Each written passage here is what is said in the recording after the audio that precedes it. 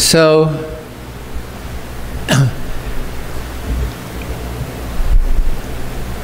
we're going to go into Jesus' sacrifice for us.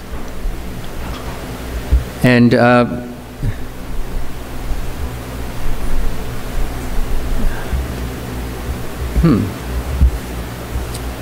somehow this,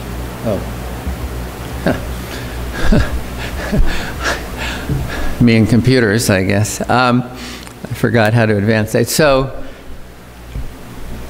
Isaiah is a chapter in the Bible, in chapter 53, verse 10. The whole chapter talks about Jesus, the Messiah, God sending the Messiah. And I'll just read it again. Yet it pleased the Lord to bruise him. Now, I don't know the Hebrew for that word bruise, but he was really bruised. I mean, Jesus' crucifixion, his suffering, that was really but it reminds me that Satan's head is bruised. Satan's destroyed. So in a sense, this word bruise actually means a lot more. And I refer to in Genesis when it says that the woman's seed is going to bruise your head and you're going to bruise his heel, kind of thing. So he had put him to grief. When thou shalt make his soul an offering for sin, he shall see his seed, he shall prolong his days, and the pleasure of the Lord shall prosper in his hand. So, what I'm hoping is that when we get done looking at this, we will realize what a great salvation Jesus is. It's a great salvation. And that only Jesus gives this salvation. And really, to those that have not been born again, who have not believed and gotten born again, our message is repent and believe. So that's something just to keep in the back of your mind, that this is sort of the purpose of this, for us to really be ready to give an answer of what the hope that lies within us, to be able to communicate to others really what the gospel is. What a treasure it is, what a magnificent thing it is. So, we start out with Adam in the garden. Just going to read from Genesis chapter 2, starting at verse 15. And the Lord God took the man, Adam, and put him into the Garden of Eden to dress it and to keep it. And the Lord God commanded the man, saying, of every tree of the garden thou mayest freely eat, but of the tree of the knowledge of good and evil thou shalt not eat of it. For in the day that thou eatest thereof thou shalt surely die.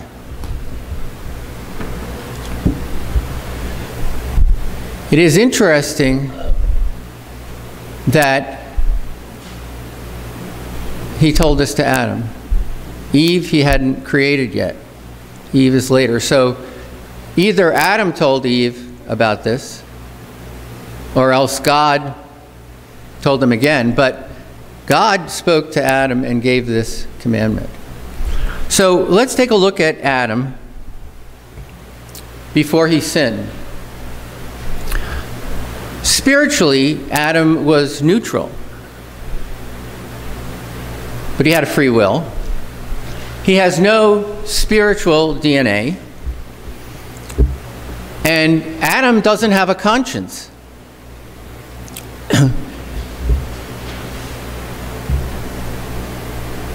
What happens is, if you think about it, it's like, what is a conscience? What is a conscience? Well, they talk about a moral conscience. Basically, a conscience is, I can discern and say, well, this is good. This is what should be done. And this is evil. This is what shouldn't be done. So I have a conscience of, this is good and this is evil. So it seems to me that Adam It's like sort of, an analogy would be taste. This is vanilla, and this is chocolate. And if I have no taste, I can taste vanilla and I can taste chocolate, and I can't tell the difference, you see? So, what happens is, Adam has a free will and he chooses to disobey God. So he rebels against God, and he eats of the tree of the knowledge of good and evil.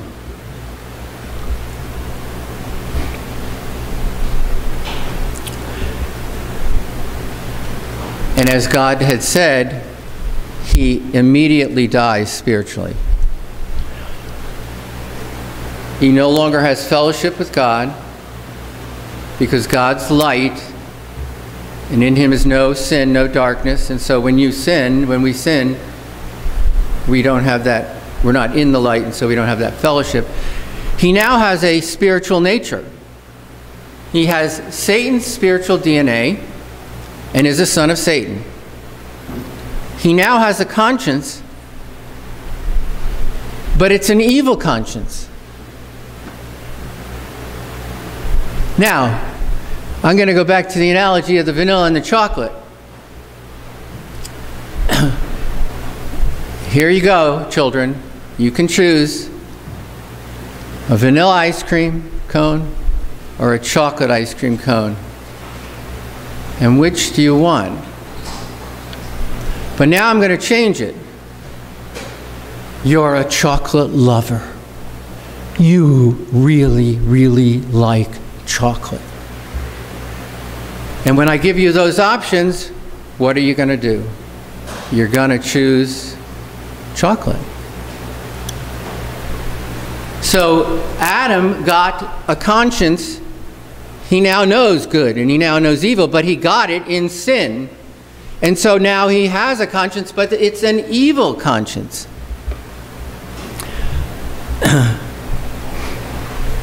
Now, the Bible tells us that's what he had. Because it says in Hebrews chapter 10, verse 22, "Let us draw near with a true heart in full assurance of faith, having our hearts sprinkled from an evil conscience." So before we get born again, we do have a conscience, but it's evil. And our bodies washed with pure water. So this has to do with that. Now, what was the consequences of Adam's sin? There was what we call the Adamic race. Everybody came from Adam. And everybody's spiritual father is Satan. And everybody is a sin factory. And all are destined for spiritual, eternal death. Now, some of the scriptures that we know this is true is Psalm 51, verse 5. "Behold, I was shapen in iniquity, and in sin did my mother conceive me." And John chapter 8, verse 44. Jesus is talking to the Jewish people there, the Pharisees and things, and he says, "Ye are of your father the devil." He didn't mean the physical. He didn't mean the parent, the physical DNA from the father, the physical DNA from the mother. He said the spiritual, as it were, DNA. Your father is Satan, is the devil.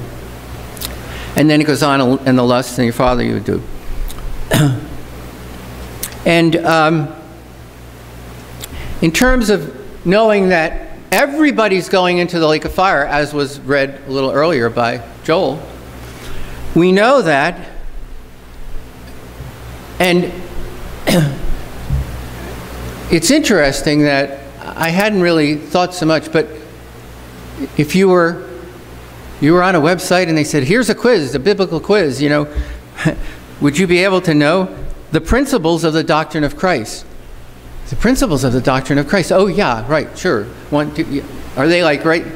Anyway, the principles of the doctrine of Christ, basically it's the foundation of our faith. Paul says, well, do we have to go back to the principles of the... You see, it's like we should be moving on here. But basically, if we don't know the principles, if we don't know what the foundation of Jesus Christ and what has happened, then we're asking mom for the milk.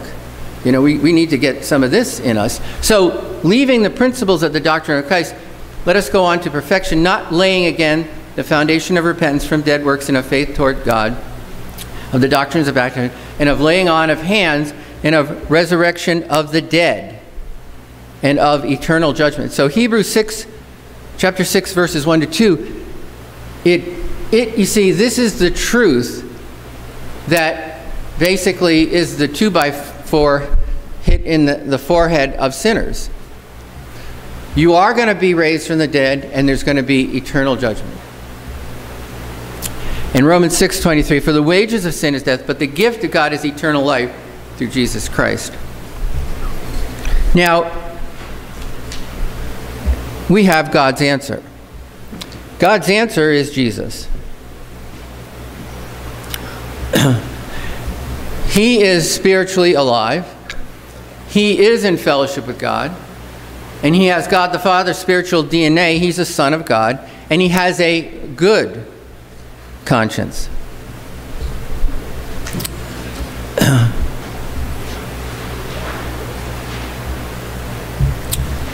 The salvation that Jesus brings is a great salvation, and this is what needed to be done. What needed to be done was sin, meaning really the sin nature, needed to be condemned and destroyed to allow for a new spiritual birth. A new race of men and women on earth. See, we have the Adamic race, but we need a new race. Sins needed to be atoned for, forgiven, remitted, removed, needed to be taken away. And then spiritual eternal life needed to be given as compared to eternal death. Now, we know it's a great salvation because the Bible tells us in Hebrews 2, chapter 2, verse 3, it says, how shall we escape if we neglect so great salvation, which at the first began to be spoken by the Lord and was confirmed unto us by them that heard him? So our salvation isn't just it's a salvation, it's great. And in 1 Corinthians, we get to understand a little bit about Adam and Jesus. See, from Adam came the Adamic race. But Jesus was called the last Adam. See, he was made similar to us, but without sin. So that in that way, he was the last Adam.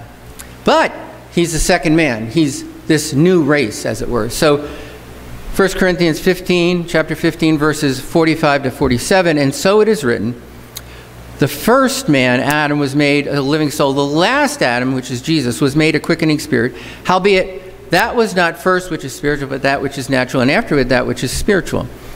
The first man is of the earth, earthly. The second man is the Lord from heaven, Jesus. And then, you see, Jesus is the one who has started this new race, see. The sons and daughters of God, you see. And it's interesting that in the Isaiah scripture it says, he shall see his seed. But he died, So the seed is this this new race that Jesus is over. And so he's called the firstborn of many brethren. So Romans chapter 8, verse 29, for whom he did foreknow, he also did predestinate to be conformed to the image of his Son, that he might be the firstborn among many brethren. Colossians 1, chapter 1, verse 18. And he is the head of the body, the church, who is the beginning, the firstborn from the dead, that in all things he might have the preeminence. And Hebrews 12, chapter 12, verse 23. To the general assembly and church of the firstborn, which are written in heaven, and to God, the judge of all, and to the spirits of just made men perfect. So, Jesus' salvation is not just one day he was in Rome and they crucified him and paid the penalty. But he had a complete life of obedience. He was tempted like us, but his spiritual DNA was that of a son of God to do righteously. So he could choose, but he always chose not to sin.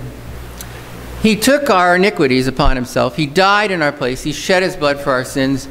And he defeated death. He rose from the dead and was declared to be the Son of God who can give eternal life.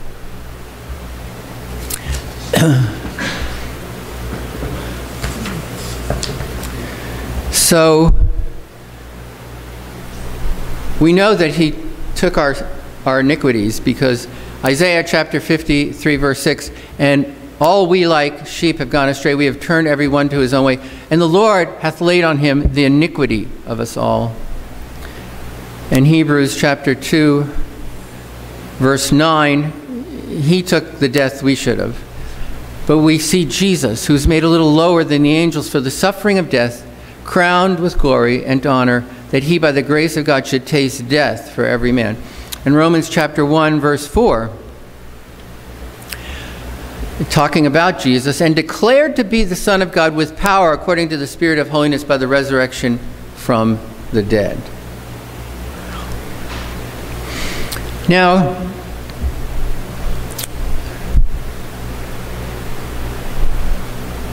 I'm hoping this section really gets to us, because we need to understand about sin.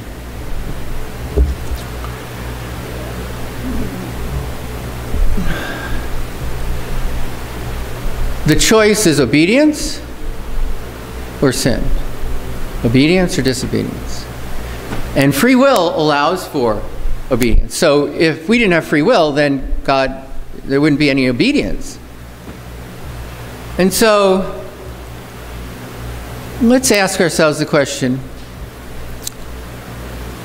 is sin really so bad? Now, the hint here is yes, very much so. So I make it easy for this pop quiz here, you know. You're asked a question, you know, we like to do that as teachers and stuff. So, but let's think a little bit about this. See, do you realize that sinners are extremely biased about sin? You ever think about that? Today's story was exactly it, about Absalom.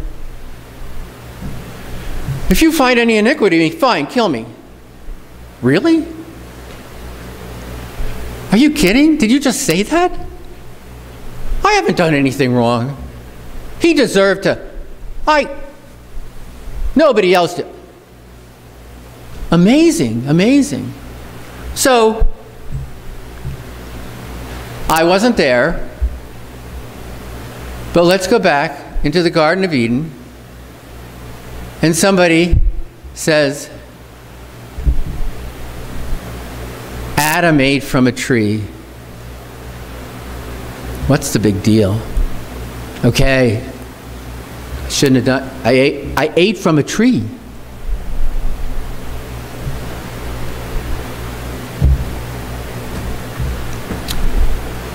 Now, I know this is going to sound kind of silly, but good is good, evil is evil. But do we really know that? Adam chose evil.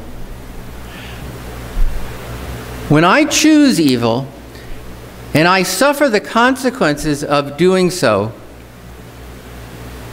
I'm not a victim.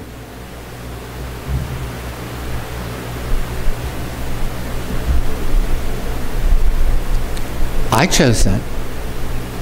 And if I chose that, I get these consequences, but, oh, I killed the guy, but I had to run away.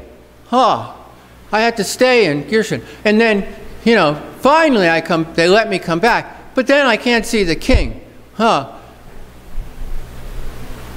Sounds like victimhood.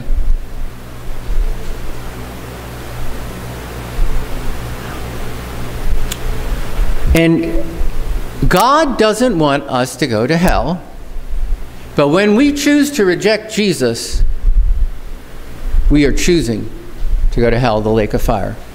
We choose. So, let's go back to the garden again.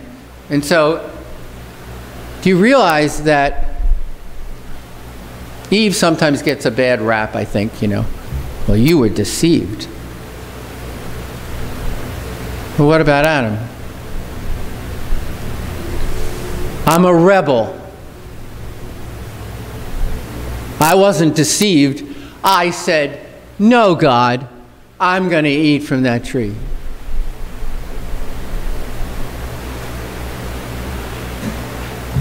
And then what happened? Physical death.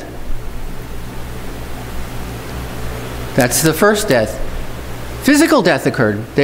Adam and Eve ultimately physically died. In the Garden of Eden, maybe one day they would have eaten of the tree of life and they would have lived forever. I mean, but physical death came in. And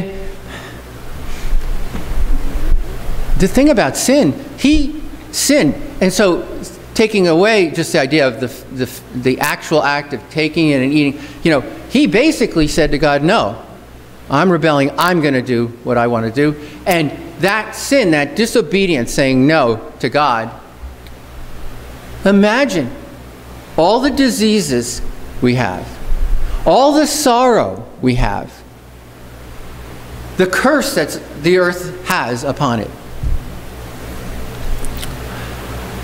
and all of the horrific sins that have occurred since Adam and Eve.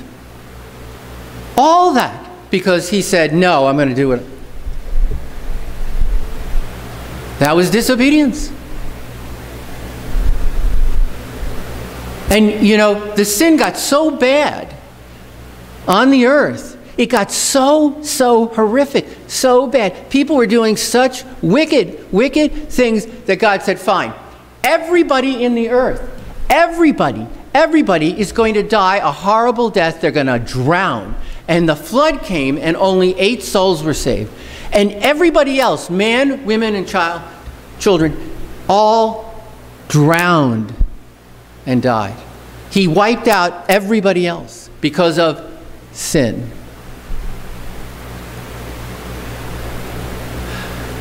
And because of what Adam did, disobeyed God, everybody was absolutely going into the lake of fire forever to be tormented and punished for all the sins that they do in their life.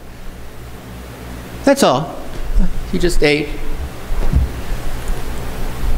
That's what sin is. That's what disobedience is. And this is why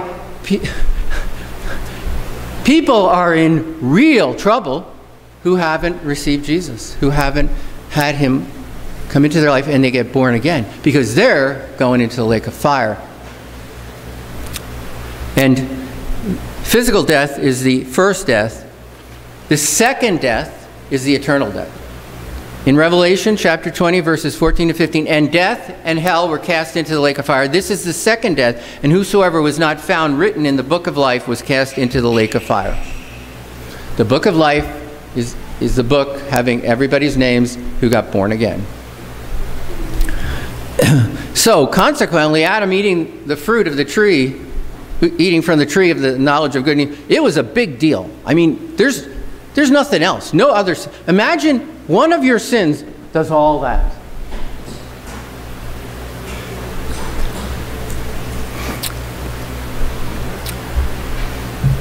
Now, as born-again believers, what is our perspective on sin?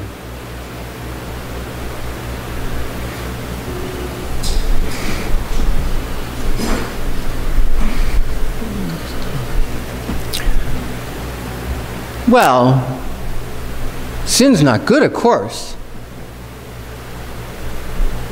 but it's not so bad. Is that our perspective? Is that how we live our life? Well, of course I don't want to sin, but, you know, it's not so bad.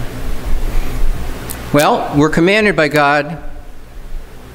In Romans chapter 6, verse 12, it says, "Let not sin therefore reign in your mortal body, that you should obey it in the lust thereof." Oh, so God commands me not to sin. Now you see, I've talked about the fact that when you get born again, it's a spiritual new birth. You now have spiritual DNA of God the Father. You are a son of righteousness. You are free from sin. And it's only because you are free from sin that God can now say to you, "Let not sin reign in your mortal body." Because if you're a sinner, telling a sinner, now don't let sin reign in your body, is like saying to a dog, don't bark, ever. How successful is that going to be? So he wouldn't tell us something that we can't fulfill. So we are able to sin, but God says, don't let it reign. Don't let you be following that king and obeying that king. You're to obey the King of Kings. Now, we're in a spiritual war. How many of you realize we're in a spiritual war? We're in the middle of a spiritual war. There are two kingdoms. There's Jesus' kingdom and there's Satan's kingdom. And we know that from Scripture because in Matthew chapter 12, verse 26, it says, "And if Satan cast out Satan, he is divided against himself. How shall then his kingdom stand?" So right there it says Satan has a kingdom. Matthew chapter 12, verse 28, "But if I cast out devils by the Spirit of God, then the kingdom of God has come upon you." So God has a kingdom, Jesus. In Colossians 1:13, it talks about how we're translated out of Satan's kingdom into Jesus' kingdom. It says, "Who hath delivered us," that's Colossians chapter 1, verse 13, "who hath delivered us from the power of darkness and hath translated us into the kingdom of his dear Son." So we have two kings, King Jesus, as it were, and King Satan, and they have their kingdoms. And it's a spiritual kingdom, and it's invisible, by the way. It's not somewhere located in Florida and like near Orlando or any you know, it's a spiritual, so it's invisible. Now, let's think about us as believers and about our obedience, about sinning, okay?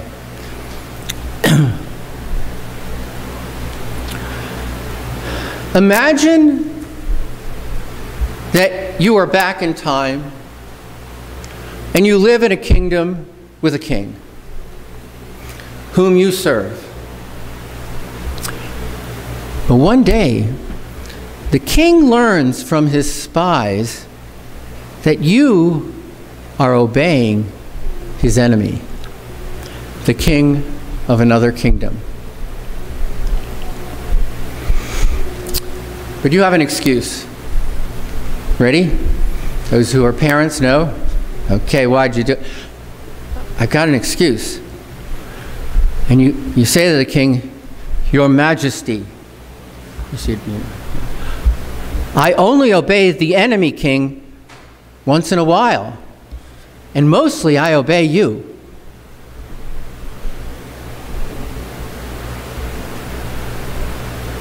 How do you think your king's going to view that excuse? Are things going to go well for you or poorly?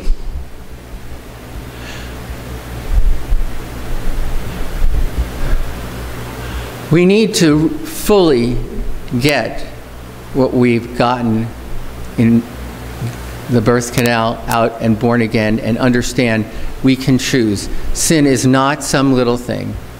Our king is not pleased when we sin. And I'm talking about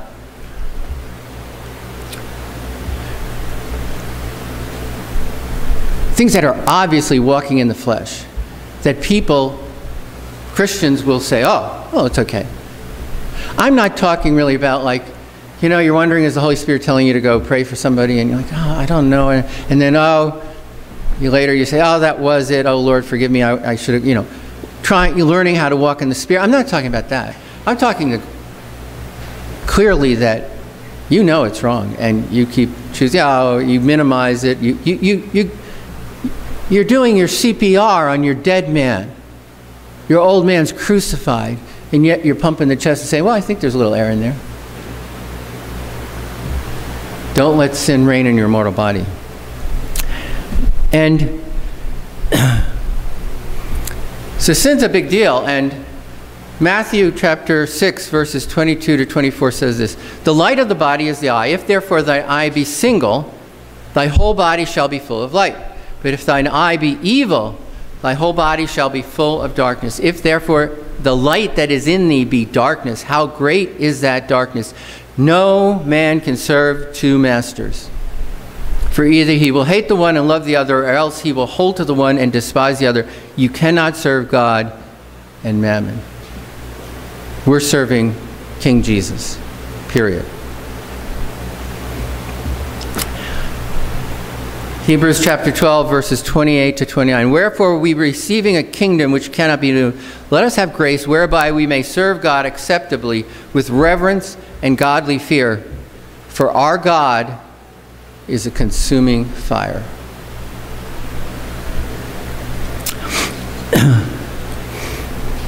So, Jesus' salvation, again, it's this complete life of obedience. He took our iniquities. He died in our place. He shed his blood. He defeated death, rose from the dead, and was declared to be the Son of God who can give eternal life.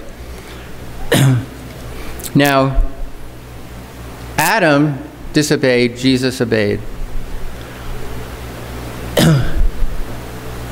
It was important to have this life of obedience, because we know from 1 Samuel chapter 15, verses 22 to 23, the importance of obedience versus just sacrifices.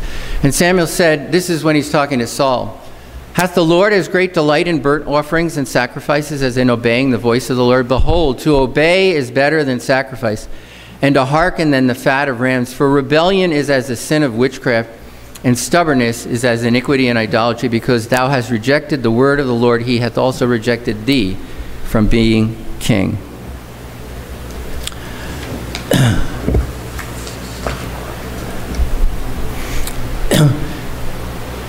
So it was this life of obedience, and it was, therefore, this body was prepared. Jesus in the flesh was prepared.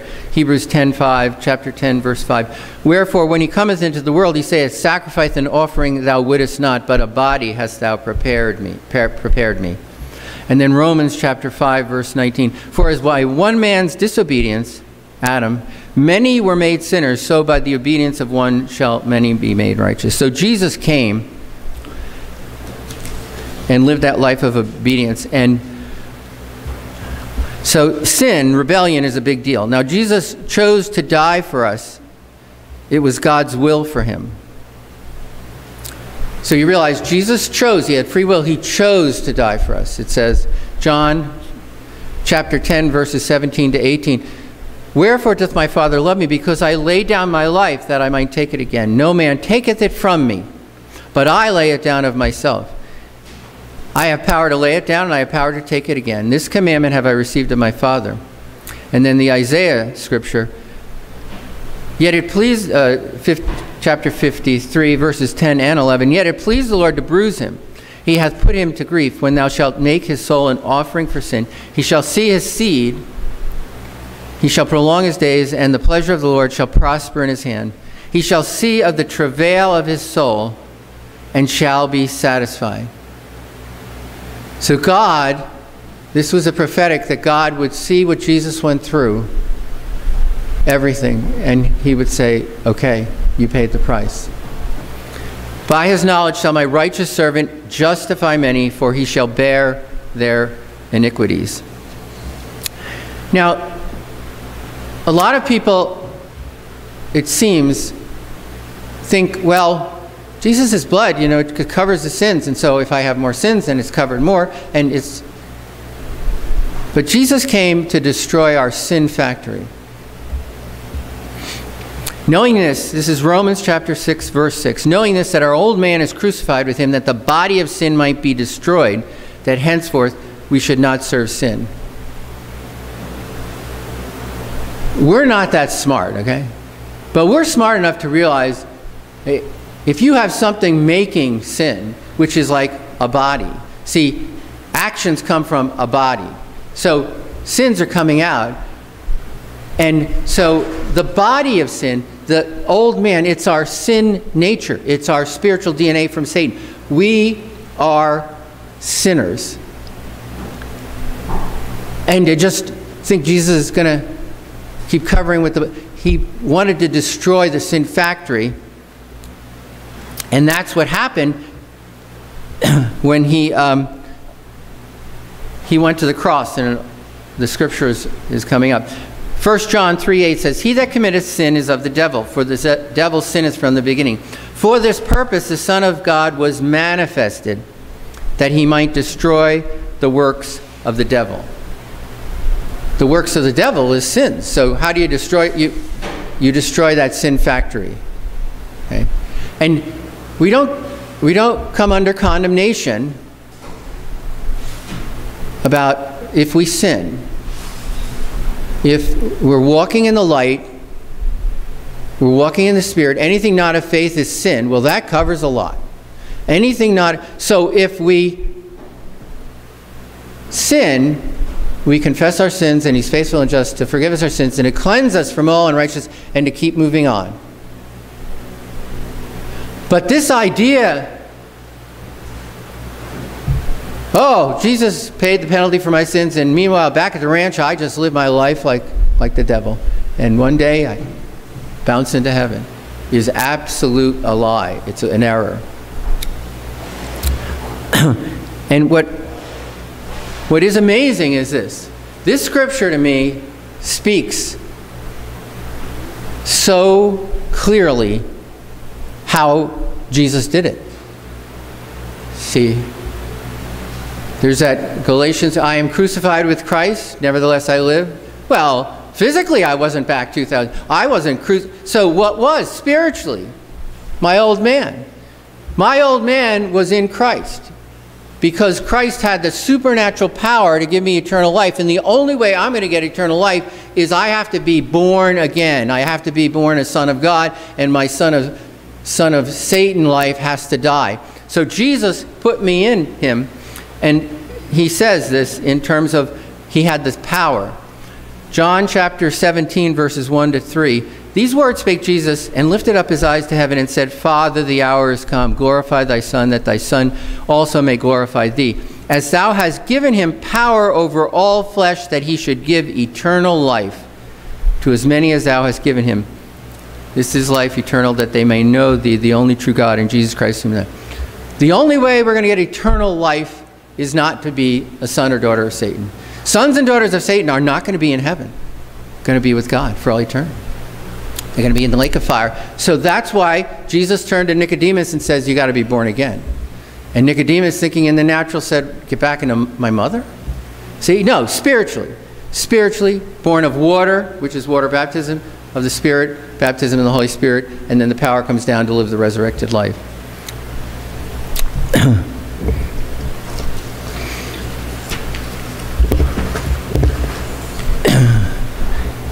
Now, Jesus condemned sin. I looked up the word condemned. Basically, when you were condemned,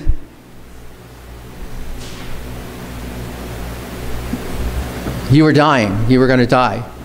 And it's interesting, when we talk about sin, it reminds me that, you know, Judas Iscariot, who betrayed Jesus, he really didn't think that Jesus was going to be killed. We don't understand why he did it, whether he was trying to precipitate some political thing or what. We don't know.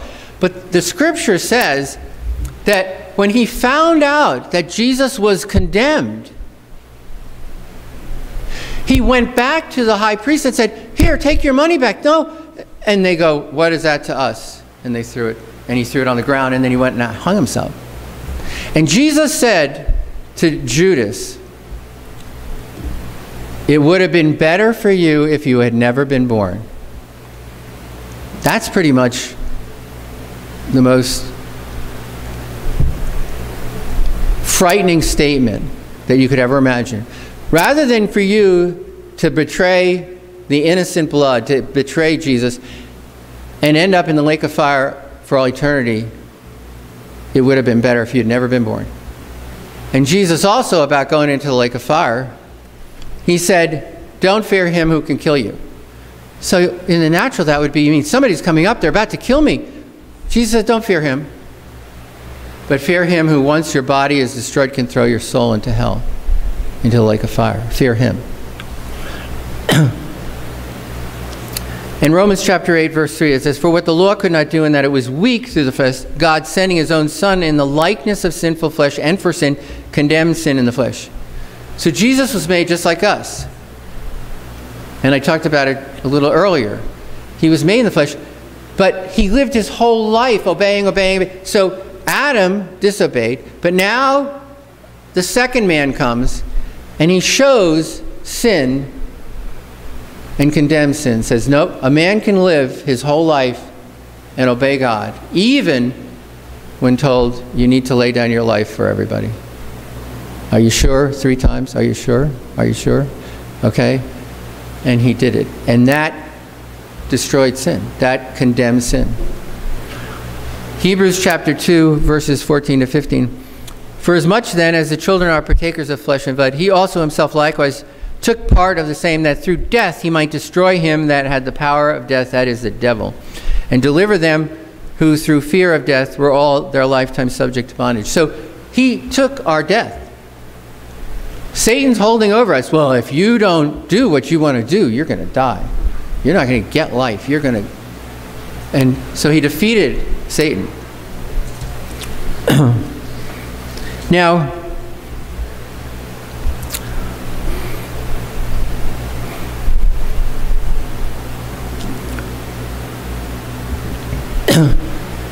blood had to be shed, and I'm going to just touch lightly on some of this stuff. The Old Covenant, the Old Testament, it was a foreshadowing of what was come. There was Abel's offering versus Cain's offering to God. Now, it's kind of interesting because, you see, you might feel bad for Cain, which is, our old man feels bad for Cain, but as a son of God, I don't feel bad for Cain. Because the scriptures say in Hebrews, by faith, Abel offered unto God a more excellent sacrifice than Cain. And then in Romans chapter 10, verse 17, it says, faith comes by hearing. So how did Abel, by faith, offer the correct sacrifice? God told him, offer a lamb, offer an animal, shed the blood, kill life and shed the blood. And he told Cain the same thing, because God says, if you didn't, he offered what he wanted to offer. So, right from the first 2 men, after Adam and Eve, in a sense, it started, what do you got to do to offer to God? You need to kill an animal, shed its blood to cover sins. And that's accepted, and offering fruit, vegetables, whatever from the ground, no. And as it turned out, it mentions that Cain was son of that wicked one, meaning Satan. So he is a son of Satan, and he kills Abel. It's just true religion or true church, and false religion, false churches. They've been killing the true prophets and ever since. And salvation, basically, the Israelites were saved out of Egypt. And they had a Passover lamb, and Exodus chapter 12, verses 21 to 23, they talked about that the blood was applied. And you have to apply the blood. If you didn't apply the blood to the lentils, the lentil and the 2 side posts, and if you didn't obey and stay inside, it wouldn't have done you any good. So to know that the blood of Jesus covers sins, if you don't apply that, if you don't take that, that's not going to do anything. So blood shed makes the atonement for sins. Leviticus 17, verse 11, for the life of the flesh is in the blood, and I have given it to you upon the altar to make atonement for your souls, for it is the blood that maketh atonement for the soul. And Hebrews 9:22, almost all things are by the law purged with blood, and without shedding of blood is no remission. Now, so we understand, you see, the blood has the life. And that's why the penalty for sin is death. So life dies, sheds blood. Now, there's the Jewish holidays, the holy days. Yom Kippur is the Day of Atonement. So this was it was the most holy day they had. And basically, once a year, they had to shed the blood to cover the sin. So Aaron offered a bullock for a sin offering for himself, and he offered a goat as a sin offering for the people, with the sins of Israel confessed over the head of the scapegoat, which was then led off into the wilderness. So there were 2 goats for the people. One goat was slain and the blood was shed. And the other one, Aaron would put his hands over the goat's head and confess all the sins of Israel for the year. And then it would be let go, and that's where the term scapegoat, it's you blame somebody, oh, he's the scapegoat, you know, it wasn't his fault, but, you know, the goat, it wasn't the goat's fault, but he's the scapegoat kind of thing. And it was done every year. Once a year, all the sins covered, once a year. And so this is what was talking about, and Joel read about it in Hebrews. So we come to Leviticus chapter 16, verse 34. And this shall be an everlasting statute unto you, to make an atonement for the children of Israel for all their sins once a year. And he did as the Lord commanded Moses. But that was a foreshadowing, and we have the real deal. The new covenant, the New Testament. Matthew chapter 26, verse 28, Jesus is speaking, "For this is my blood of the New Testament, which is shed for many for the remission of sins." And Colossians 1:14, "In whom we have redemption through his blood, even the forgiveness of sins." So Jesus' blood covers our sins. Ephesians 1:7, "In whom we have redemption through his blood, the forgiveness of sins, according to the riches of his grace."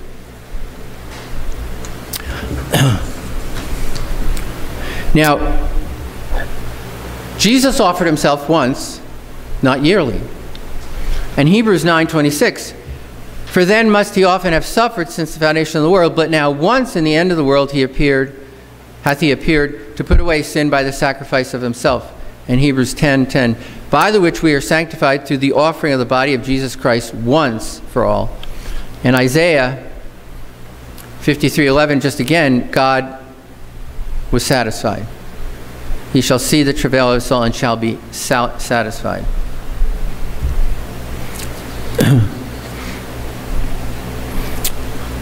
Now, by the law, the yearly offerings were made for sins. The sins were covered. The sins were atoned for, forgiven. But what was the problem? Because of the evil conscience, because of the sin nature of everybody, of all those that came to bring the sacrifices, they were not made perfect by those offerings. And so next year they came with a new list of sins to be atoned for. See? So that's, the law couldn't accomplish what Jesus accomplished.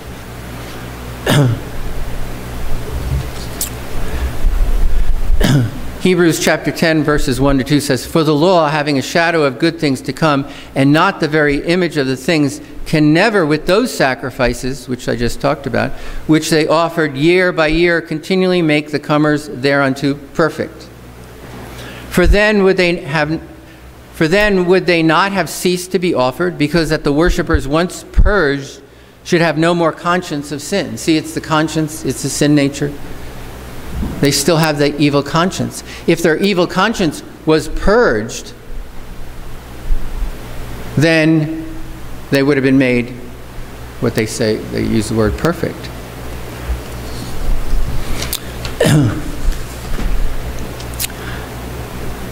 And continuing on in Hebrews, "But in those sacrifices there is a remembrance again made of sins every year. For it is not possible that the blood of bull and of goats should take away sins. Wherefore when he cometh into the world, he saith, Sacrifice and offering thou wouldst not, but a body hast thou prepared me. In burnt offerings and sacrifices for sin thou hast had no pleasure. Then said I, Lo, I come, in the volume of the book it is written of me, to do thy will, O God. Do you see how obedience is so central to what Jesus did? Above, when he said, sacrifice and offering and burnt offerings and offerings for sin thou wouldest not, neither hadst pleasure therein, which are offered by the law. Then said he, Lo, I come to do thy will, O God. He taketh away the first, the old covenant, that he may establish the second, by the which we are sanctified through the offering of the body of Jesus Christ once for all. Then in Hebrews 10, 11 to 14, continuing, and every priest standeth daily ministering and offering oftentimes the same sacrifices, which can never take away sins. So he's saying sins, but it means my sin nature, your sin nature, because the sins are covered. That's why they're doing this. But it doesn't take away our sin nature, our evil conscience. But this man, after he had offered one sacrifice for sins forever, sat down on the right hand of God, from henceforth expecting till his enemies be made his footstool. For by one offering he had perfected forever them that are sanctified. Which speaks of, my spiritual DNA has been taken care of. I've been perfected in that now I have the spiritual DNA, just like Jesus, of God the Father. And my conscience, as we'll see, has been taken care of as well. Because Jesus' blood, it purges our consciences from sin so we can serve God. Hebrews 10, 15 to 17, whereof the Holy Ghost also is a witness to us. For after that he had said before, this is the covenant that I will make with them after those days, saith the Lord. I will put my laws into their hearts and in their minds, and will I write them in their sins, and iniquities will I remember no more. And then going on, our consciences become good and pure. So you talked about the sprinkling, that before the sprinkling we have an evil conscience, but now our consciences become good and pure. Hebrews chapter 9, verse 14. How much more shall the blood of Christ, who through the eternal Spirit offered himself without spot to God, purge your conscience from dead works to serve the living God? See, our consciences are purged by the blood of Jesus. 1 Timothy 1:5. Now the end of the commandment is charity out of a pure heart and of a good conscience and of faith and pain. So we have charity, love, faith, a good conscience. This is the new man in Christ. 1 Timothy 3:9. Holding the mystery of faith in a pure conscience. Since we're talking about consciences, I want to make it clear, I am in no way saying that chocolate is evil and vanilla good, okay? I'm hoping dark chocolate's in heaven. It's one of my favorite. But so there's the evil conscience, and then we get a pure conscience, a good conscience.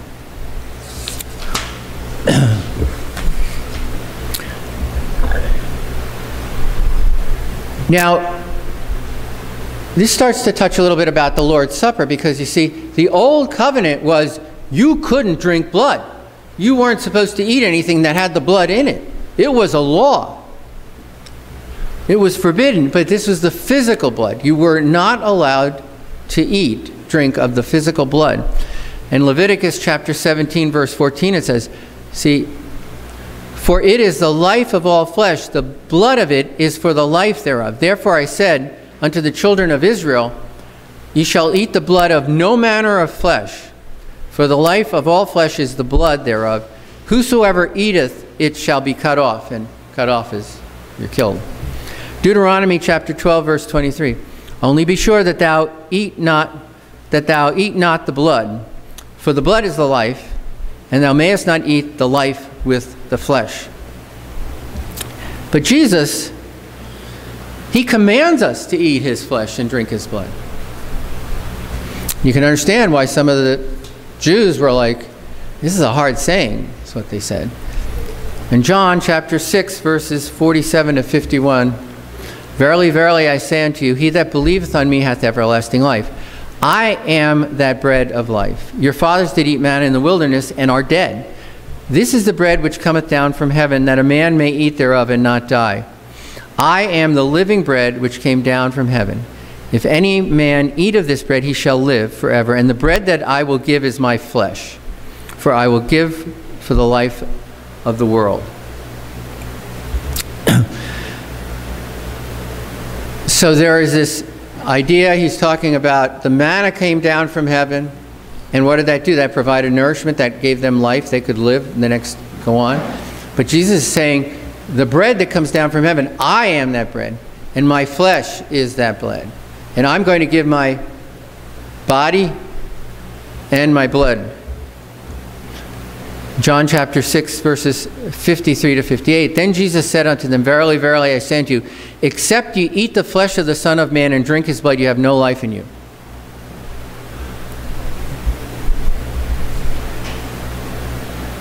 That's the Lord's Supper.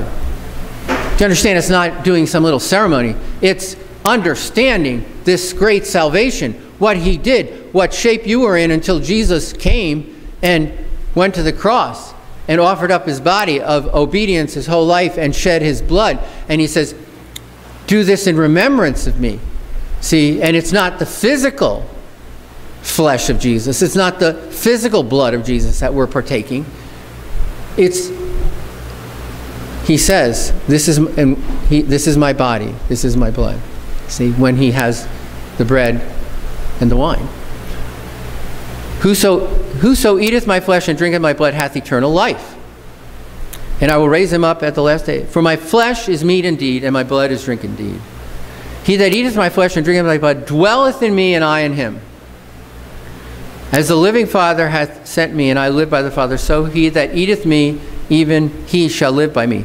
This is that bread which came down from heaven, not as your fathers did eat manna and are dead. He that eateth of this bread shall live forever. So it's this idea of Jesus, I'm totally taking you in.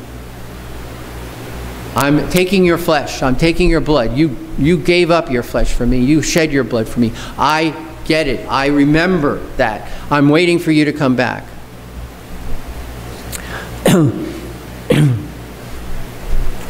So Jesus is the bread from heaven. His flesh is the bread he gives. Eat it and not die, but live forever. The Lord's Supper represents the offering of his body, which was killed, and his shedding of his blood, and also remembers his resurrection.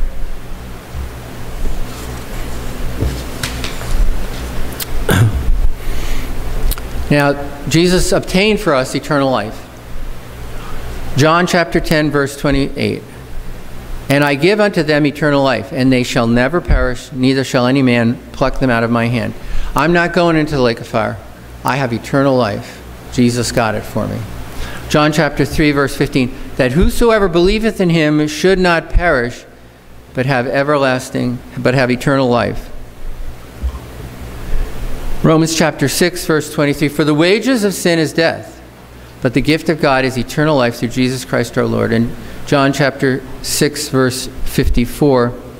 Whoso eateth my flesh and drinketh my blood hath eternal life, and I will raise him up at the last day. That's part of the principles of the doctrine of Christ. There is going to be resurrection, and there's going to be eternal judgment. So,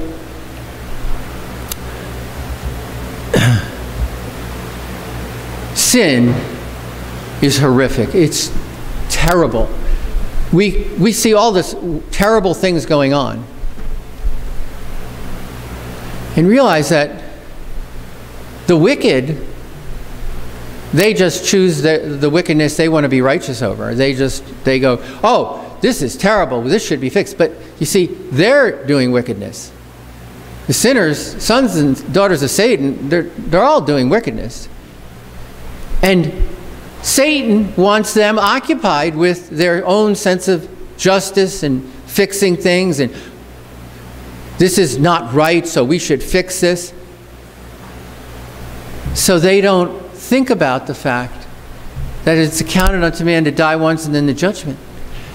So that they're not focused. You know, this is why in our life, things happen. You can't pay the mortgage, you lose your house. That can be real sad. But if you're born again, you've taken care of the big thing. You're going to heaven one day. Meanwhile, you can be serving the Lord. But the big question of, are you going to go into the lake of fire, or are you going to, has been settled. You now are in the light. you now can see. You now have an appreciation. Let us not have the appreciation of sin like sinners do. Well, it's not so bad. Right now is the time of grace. Right now is Satan brings condemnation, but Jesus brings life. But he doesn't minimize sin. The woman caught in adultery, he said, go and sin no more. So when we meet sinners, when we meet people who aren't born again,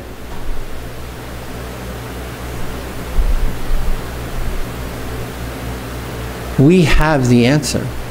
Do you realize no other religion has a solution for sin? Nobody. It is only the Christian religion that has the answer. It's Jesus. And this was a teaching on the full extent of how that was the answer for what happened. So Jesus was spiritually alive in fellowship with God, has God the Father's spiritual DNA. He's the Son of God. He has a good conscience. So we have a great, great, great salvation. Jesus is the only one who gives this. And so we say to others, repent and believe. And two last scriptures. Isaiah chapter 12, verse 2. Behold, God is my salvation. I will trust and not be afraid. For the Lord Jehovah is my strength and my song. He also has become my salvation. And Acts chapter 4, verse 12. Neither is there salvation in any other, for there is none other name under heaven given among men whereby we must be saved. Jesus is the only way. That's it. God bless you. Dear Heavenly Father, thank you, Lord, for this great salvation. Thank you for Jesus, Lord. Thank you for your mercy and your grace on us so that we had eyes to see and ears to hear, and that you knocked and we opened the door and let you in, Lord. Thank you. I just pray, Lord, that those that could see this at some point in the future, that this would bring many to salvation in Jesus' name. Amen. Oh, hey, can you